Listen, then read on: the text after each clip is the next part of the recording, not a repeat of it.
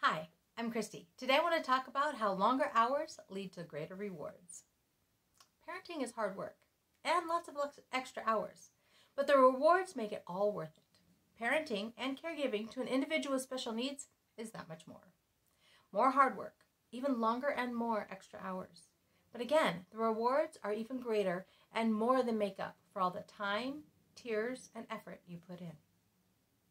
Over the years, parenting AJ has run the gamut.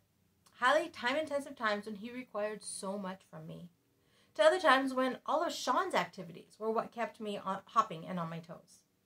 Now, at the peak, we had 6 sessions of therapy every week for AJ when he was little. Add in school, church activities, and other family commitments. Yeah, it was a lot. I remember being asked why I wasn't involved in a particular bi-weekly activity at church when the boys were little. Being overwhelmed with appointments, I looked at my calendar and counted 14 times each week I had to make sure I was in the right place at the right time to do something for AJ. And that was just for his therapy appointments and school bus drop-off or pickup. No other appointments or commitments for AJ or any other family member. My response? I don't need another appointment in my life right now. Now that's just one simple, almost irrelevant example of how special needs complicate life. And yet, those therapy appointments helped AJ learn the skills he needed to be able to live his best life. They're a lot of what helped him get to where he is today. The rewards? Completely sweet and totally worth it to watch him desire his independence and slowly develop the skills necessary to have some version of independence. Or here's another example. I remember when AJ was about 6 or 7. I was on the phone with a friend who had a daughter who was 6 weeks older than AJ. Born full term.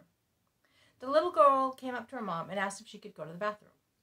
Mom was a bit annoyed at being interrupted while she was on the phone, especially for something that her daughter could easily handle on her own and didn't really need permission for. I think her response was something like, "Yes, just go. You don't need my permission to go to the bathroom." Now at this point, AJ wasn't yet potty trained. That meant I was still changing pull-ups multiple times a day and making sure that he had enough either at school or in his backpack to make sure that he could make it through the school day clean and dry. And I had to make sure there was also a change of clothes available in case there was an accident. My response to my friend was something along the lines of, "I just wish AJ could go to the bathroom by himself." Now, she immediately felt horrible and apologized. I told her not to feel bad. We were just in different situations. But it gave both of us a perspective shift. Today, I'm sure my friend has completely forgotten about this brief conversation and wouldn't remember it if I asked her about it. But it's always stuck with me. I think it's a great example of how special needs can and do dramatically impact all aspects of life, for years, and sometimes for a whole lifetime. Now that AJ is an adult, things are a bit easier, in some respects. He no longer requires 24/7 supervision and prefers being left home alone. His desire for independence is strong. He pushes for it in any and every way he can, and we do what we can to give him as much as he can safely handle. But he still requires more supervision and effort than Sean does, and not just because Sean no longer lives at home. I'm not completely convinced that AJ would respond appropriately in an emergency, especially if that emergency happens while he's home alone. He can't complete paperwork independently, nor get himself to and from appointments. This means I'm still making appointments for him, taking him to those appointments, and completing all necessary aspects for him. Yes, over the years, he'll probably learn to do some of these things for himself. But I'm not sure he'll ever be able to complete all of those things himself. Then there's conversation with AJ. He holds conversations regularly, consistently. Sometimes even when no one else is around. And yes, we've heard him carry on both sides of the conversation with himself numerous times.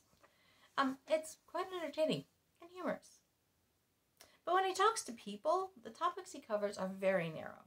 His day, Paw Patrol, or another YouTube channel he watches, and, most consistently, something vehicle related.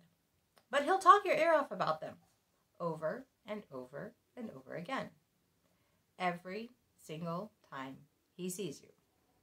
Now, we're fortunate to have friends around us who understand and accept this about AJ, to the point where some of them even ask him what car he's driving whenever they see him.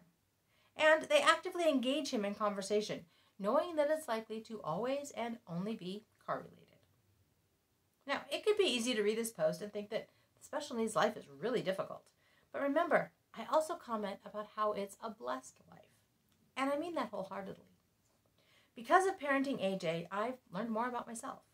I've developed a bigger bag of parenting tricks. I've learned to embrace more people. I've mastered medical terminology and can spout it like a pro.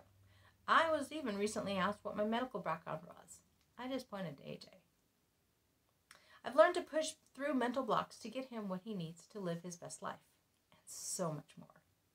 When I consider his start, I realize all over again how blessed I am that he's doing as well as he is.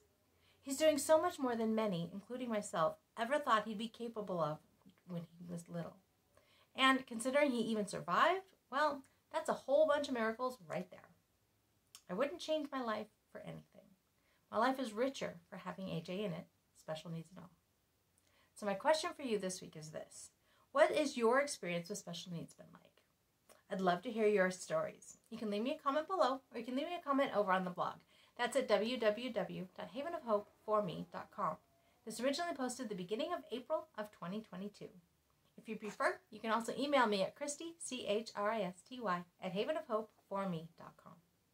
I'm blessed with a rich life that includes special needs, and I'm continuing to say that life is good, and there is never a dull moment.